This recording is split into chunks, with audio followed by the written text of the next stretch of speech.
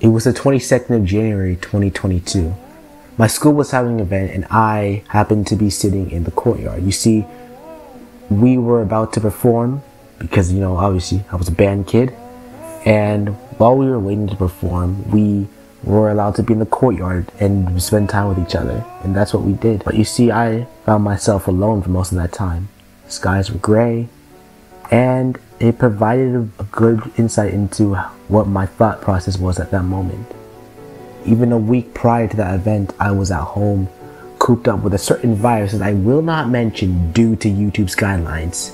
Thanks, Susan. And I thought to myself about what I saw these people doing with this break in time that they had. They were spending their time together as a family, and I know that for me, I'd spent a lot of my time as of late contemplating my life, contemplating the purpose of my life, and contemplating choices I had made and how certain situations in my family had also affected me. Something that came to mind, and it was really important at that moment, something that came to mind was the fact that the concept of time is an insult to those who wasted it.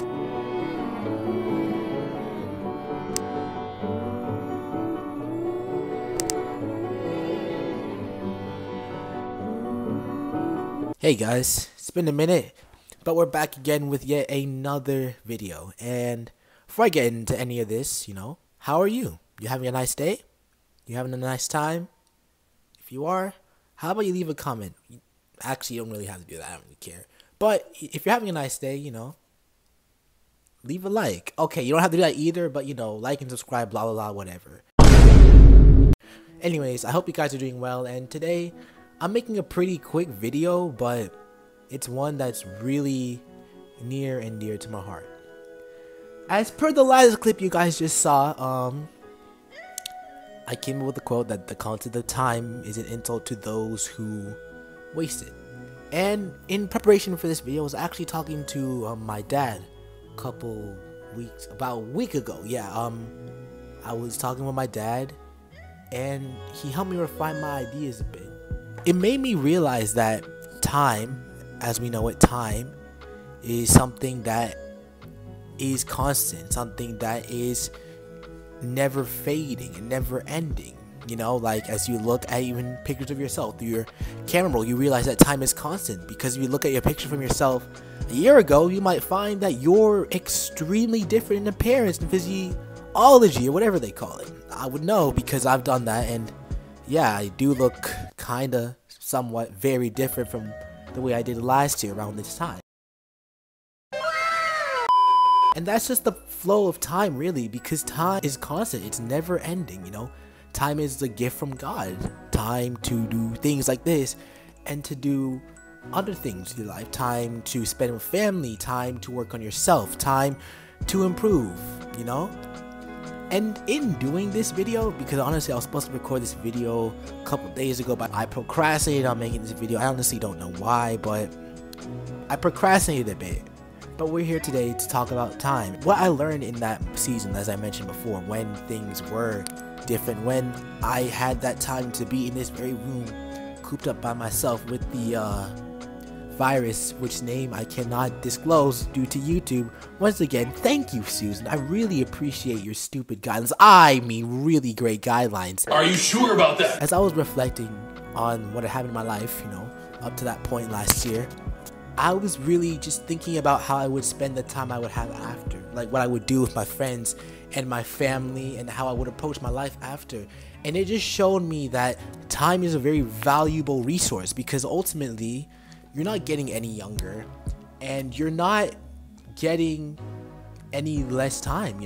Every day, and I hate to be morbid here, but every day of your life you inch closer to death. In fact, as the Bible itself says, I'll put up the verse for you, editor will put up the verse for you, tomorrow is not promised. You really don't know how much time you here, how much time you have. You could go to sleep tonight and not wake up tomorrow.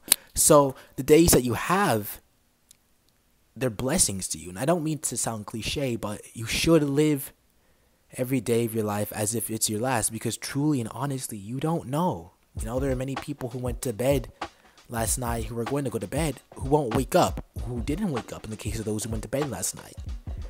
But if you're watching this video, you most likely did, And chances are chances are that if you watch this video again after the first time you watched this, you probably already went to bed and woke up a couple times, you know? And for me, one of those biggest lessons I learned while I was in that moment of isolation was to not waste your time, you know? Too often we see so many examples of this world just throwing at us useless distractions, useless things of which we waste our time, you know? And especially if you're a Christian, you're called to redeem the time because the days are dark. And I noticed that even through social media, certain social medias, especially TikTok.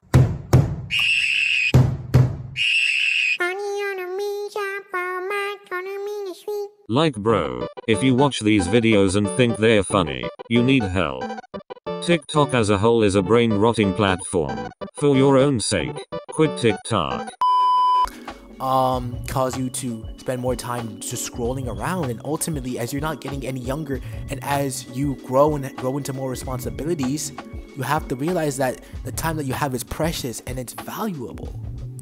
Now, I'm not saying to completely dedicate your time to working, but I'm saying to dedicate your time to things that are meaningful. Don't dedicate your time to things that are meaningless. I'm not saying it's not okay to have like social media and stuff, you know, not to play a couple games every now and then, but there are certain things in your life that should take precedent when it comes down to your timing, because you don't know how much time you have left. As my father was talking to me, he helped me to see things in a different light. Instead of the concept of time being an insult to those who wasted it, it would be that time itself is a tragedy to those who misused it. Because at the end of the day, when you're old and you're on your deathbed and you know you're about to die, you're not thinking about all those times you didn't show up for work or that one time you failed your math test. You're thinking about the time that you had to spend with family and whether or not you used that time properly, whether or not you used that time constructively, the time you had to create meaningful bonds, the times you had a fun, and thinking about whether or not you wasted your time. And look, time is very important, guys, right?